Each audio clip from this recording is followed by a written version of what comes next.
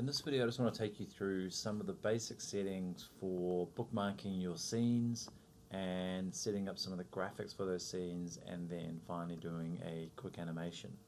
So on the screen here, this is my exterior shot 1, and between exterior 1, 2, 3, 4, 5 and 6 included in animation boxes ticked on. The interiors I haven't included.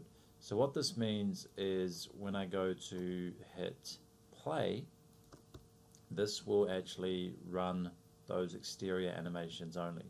So what it's doing is I've got a camera speed of 3 miles an hour, and it's including the animation, it's including these type of scene properties, and it's navigating through the model and giving me this basic animation out here. So to create a scene, I'm just going to stop that for a sec. Create a scene is pretty simple. So this is my last scene in that little animation. Maybe I want one more. So all I'm going to do is navigate around to the shot, which I think is applicable, and just hit plus and give it a name. So this will be exterior 7. And just make sure that it's included in the animation. I'm going to use the same camera speed. If, for example, you want to adjust this, just navigate down to the point that you want to adjust it from. Make sure you hit the update scene, and that will update it.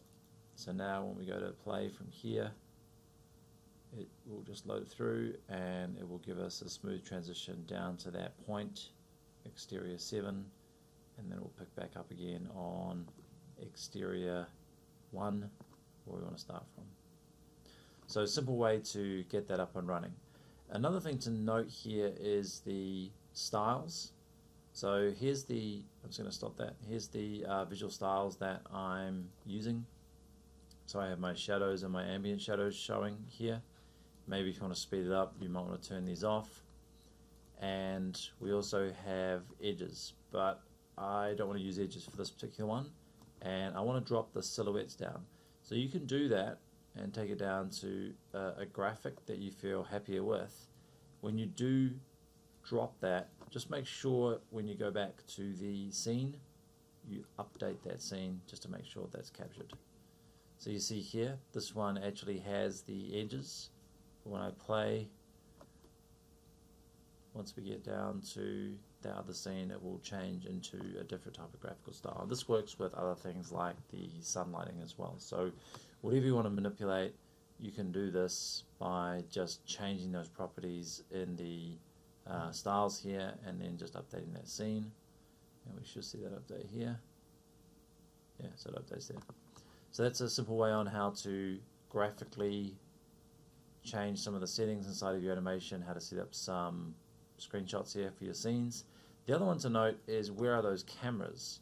So sometimes you want to look at your model and understand where the cameras are. I'm going to go to the display settings and just put everything on monotone surfaces, and then go back to my cameras here and click this new button here, edit scene cameras, and this will now highlight my animation path here. So here it is. Maybe this one wants to go back a little bit. I can move that camera as needed and very quickly adjust my animation path with not too much effort. So that's a nice little handy tool to help you modify any camera path animations you're wanting to create.